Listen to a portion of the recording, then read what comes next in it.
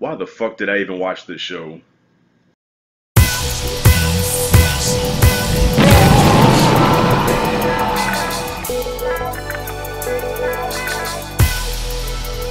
Orange is the New Black, Season 5. You know what, to be honest with you, I don't have a whole lot to say about this damn season. My cousin China, who you see on the couch before, she recommended the show to me. I watched it. Actually, I binge watched seasons 1 through 4 last year around the same time. And I find myself enjoying it. I was surprised by how much I enjoyed the show because I never thought I would enjoy a show about women's prison. And I enjoyed it a lot. You know, some of the stuff I could have did without seeing, but overall, it was enjoyment. You know, it's got comedy elements in it. It's got some serious stuff in there, social issues and whatnot. So I enjoyed, and the characters also. The characters were pretty cool too. So I enjoyed seasons 1 through 4, and the way season 4 ended. Season 4 ended on a bad note, on a sad note. Matter of fact, if you're watching this video, I'm just gonna assume that you've seen the show. So spoiler alert. Okay, so if you have not seen it, stop the video, go watch it, then come back. But I'm gonna lay some spoilers here, some heavy spoilers. Season 4 ended on a bad note with, of course, Posey. I think I'm saying the name right. Posey getting killed by the CEO. You know what? I had to write down the names of some of these characters because I don't remember. There's like so many of them I can't remember them. Was it Bailey? Yeah, Correction Officer Bailey accidentally killed her, and it ended on a note where, because like I said, like it's comedy mixed with some real shit in there. But when that happened, things escalated. You know, a riot broke out, and then it ended with what is her name? Diaz, the character of Diaz, who I have a crush on. Her name is Dasha Polanco, I think you say her name. But yeah, I got a major crush on her, and yeah, so she has the gun pointed at CO Humphrey, and she's getting ready to blow his brains out. All the girls are trying to get her to do it. And you don't know what happens because it cuts off, and now you have to wait till season 5 to find out what happens. It picks up right where season 4 left off, and it starts out with, you know, with, what is her name again? How can I have a crush on this girl and not know her name? Diaz. Okay, Diaz goes through with the shooting. Okay, she shoots Humphrey in the leg, wounds him pretty bad, and it's like it went from being a real serious situation with how season 4 ended to now, okay, it's going back to the comedy element of it again, which does not fit because it's like, okay, you brought us to this point, okay, we got emotionally involved with this story, with these characters, and then you go back to doing lighthearted shit again. And it was just too many subplots, too much shit going on. Like, this season was all over the place with the characters. And every time something interesting would happen, they would cut to something that I really did not care about. Like, they would go from a serious situation that had to do with Tasty trying to get justice for Posey, and then it jumps to these other characters. It jumps to, like, Piper and Alex, who I can care less about. And the show originally was about Piper, about her experience in this woman's prison, but it kind of got away from her and it got to these other characters now. But it just kept cutting, you know, between, and I understand they have to show what's going on with all these characters, but it's like, at the end, it's like, stick to the shit that's interesting, you know, stick to kind of like one thing at a time.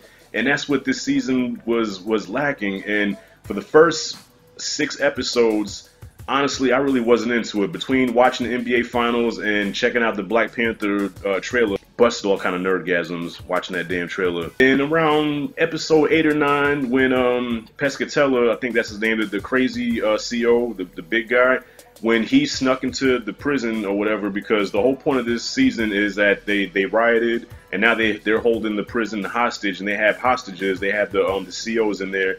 And then that cooking lady, that knockoff Martha Stewart, they have her. So they have hostages, so the SWAT team can't come in there and bum rush because they're negotiating. So that's the bulk of the season, is these negotiations and trying to get their demands met and get justice for Posey. And I feel funny every time I say that name. From episode 8 on, like when Pescatella sneaks in, it does start to pick up a little bit. Things progress, and then by the end, it ends in a cliffhanger. And I hate cliffhangers, okay? But this cliffhanger was worse than Walking Dead season 6 with Negan, where you have to find out we bashed in the head. It's like the SWAT team comes in, all the COs had got let go, so they're taking all these ladies out, all these characters that we know and love, and well, not so much love, but they taking all these characters and they're taking them outside, roughing them up, and they're about to send them to other prisons or whatever. but a handful of them actually gets away. They snuck into this underground bunk, and they think they pretty much got away, and they get caught, but you don't know what happens. Like the SWAT team busts in there, getting ready to, guns ablaze. You see Taste and everybody jump, and then it cuts off. Pissed me off. Only highlight of this season I'll say is when Pescatello got shot, because I couldn't wait for that motherfucker to go. Like, I hated that dude, man. He was out there, and in a way, Crazy, the character of Crazy, she almost died too. And in a way, this may be unpopular, but I was hoping she died, because to me, she's responsible for Pose getting killed.